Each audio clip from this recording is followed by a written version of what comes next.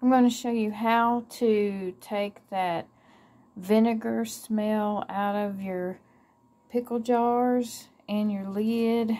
It's easier to get it out of the jar, but not so easy to get it out of the lid. But if you take baking soda and water, and I've already put this in the jug, I've already swirled it up a little bit. I'm going to swirl it up a little bit more.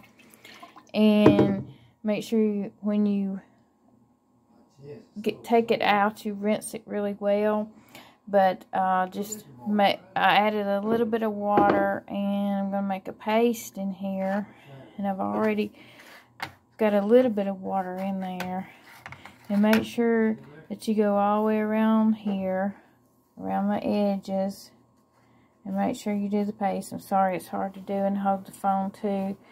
But you're just going to make a paste in here. And once you get it all stirred up, and make sure you get it around that ring really, really well. And you just let that sit here for a few minutes. As we know, baking soda is an odor absorber. But we'll take this and swirl it around a little bit. I've already swirled it some. But just make sure it gets all in there.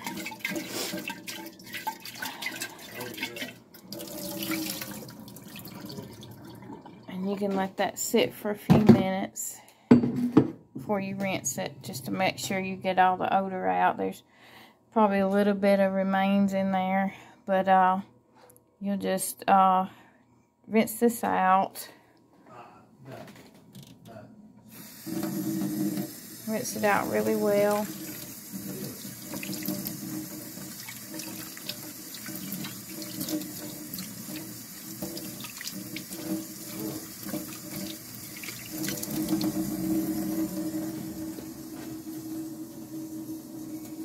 Rinse nice and clean again. And we're going to rinse this out.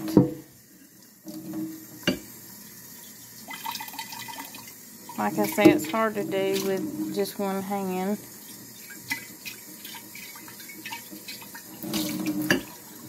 Of course, I'll rinse it out better when I have two hands to do it with, but I just wanted to show you that that's a good way to do this and get the odors out of your pickle jar. And I'm actually going to put coffee beans in mine. That's why I wanted to really make sure that was out. But this is a pretty good idea.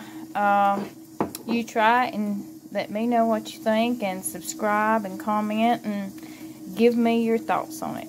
Thank you.